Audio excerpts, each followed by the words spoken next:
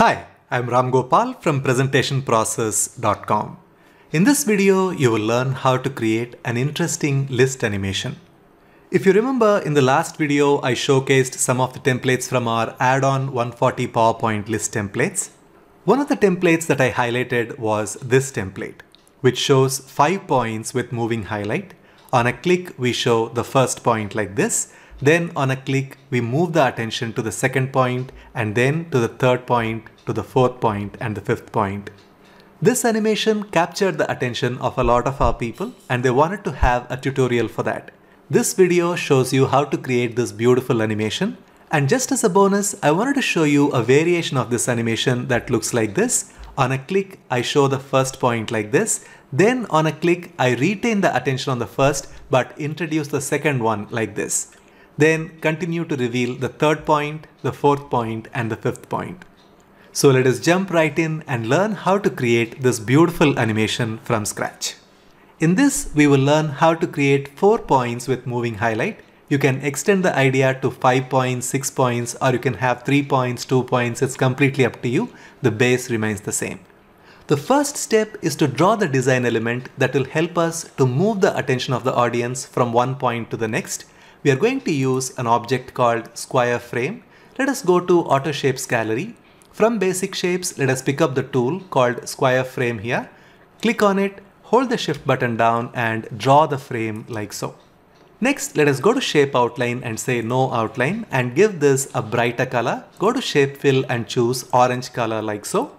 Let us introduce this object onto the scene with a simple animation. So let us go to animations and have this enter the scene with a fade animation. And right after that, we want to have a number appear in the middle. So let us go to home, go to Auto Shapes Gallery. From basic shapes, let us pick up the text box tool and write number 1 here. Let us choose a thicker font, maybe 2cm MT condensed extra bold. Let us increase the size substantially and have this placed right in the center like so. And this needs to fade in right after the previous animation. So let us go to animations, say fade, and this happens after previous.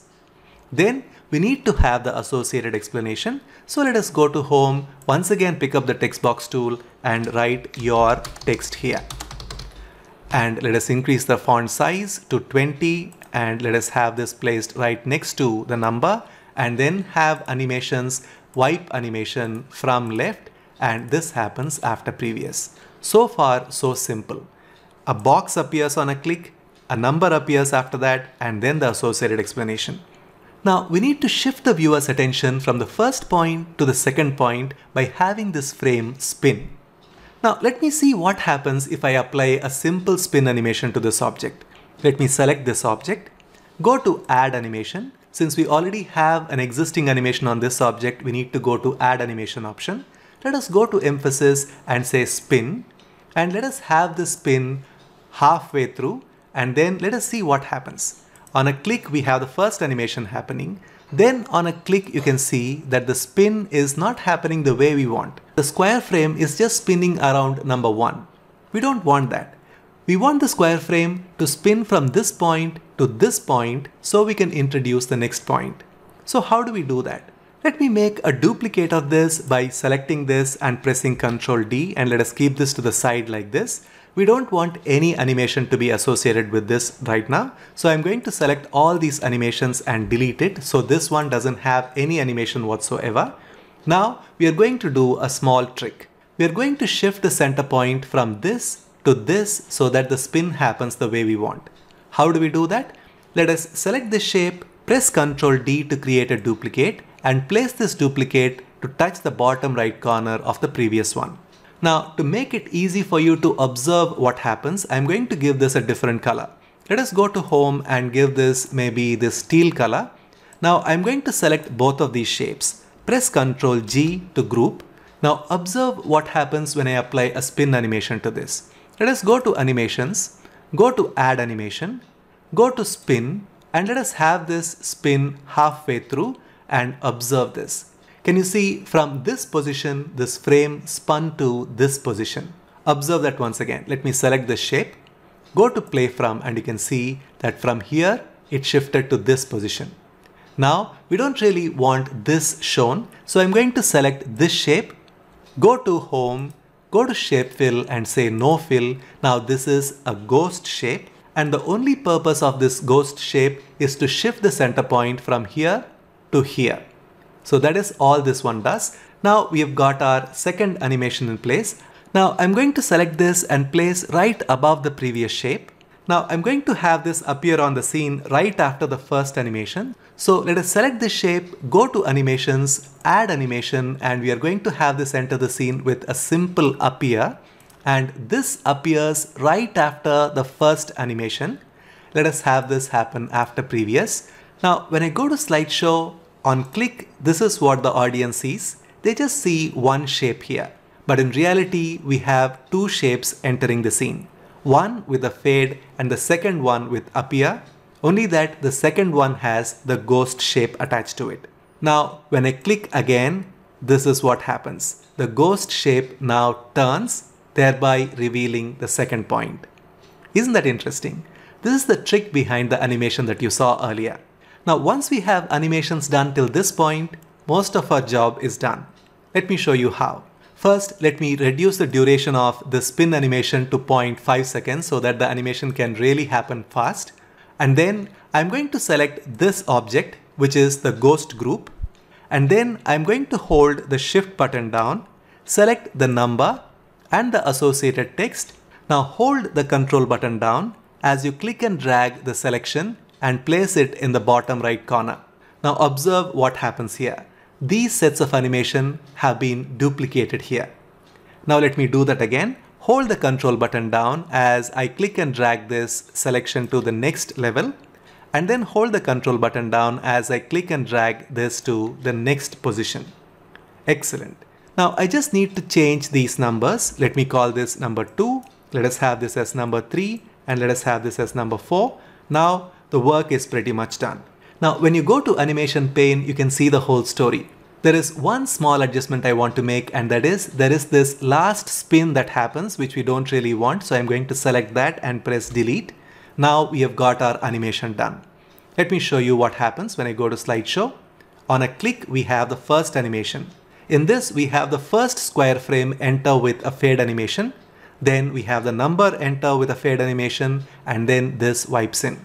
While this is happening, we have secretly introduced the ghost group with appear animation.